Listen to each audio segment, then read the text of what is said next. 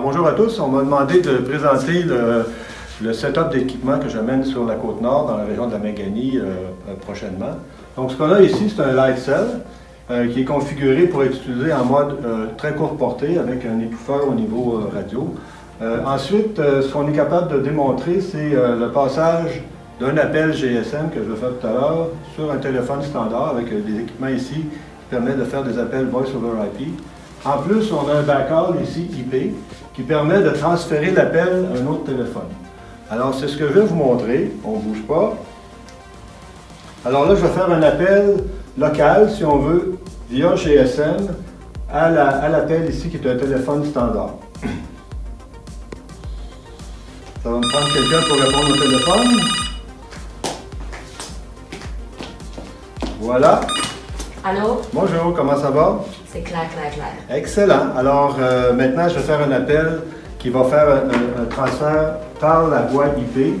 Et cette distance-là ici pourrait être une distance assez considérable. Donc, je vais faire un autre appel, qui est l'appel ici à la station remote. Alors, Rachel va répondre encore au téléphone. Allô? Oui, bonjour. C'est clair. Alors, c'est ça. Donc, pour résumer, je fais un appel GSM qui transite ici, qui a une très basse puissance parce qu'on n'a pas une station qui opère selon les licences commerciales, qui fait un transfert IP et qui appelle à l'autre bout. Voilà!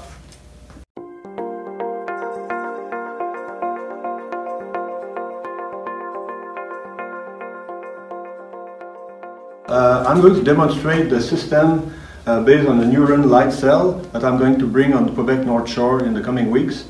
Just to mention that I'm going to operate the light cell in a very low power mode because we don't use licensed frequency, so it's very short distance. So what I'm going to demonstrate is the capability to have a GSM call that will bridge to a POTS telephone over doing a voice over IP call using free switch in the light cell.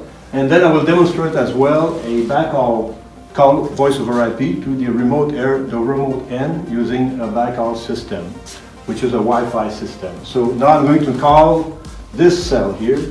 So what I do is I'm using a numbering scheme that allows me to call the local telephone. So now Rachel can answer the phone. Hello. Rachel, how are you? Oh, good, thank you. Okay. Wow.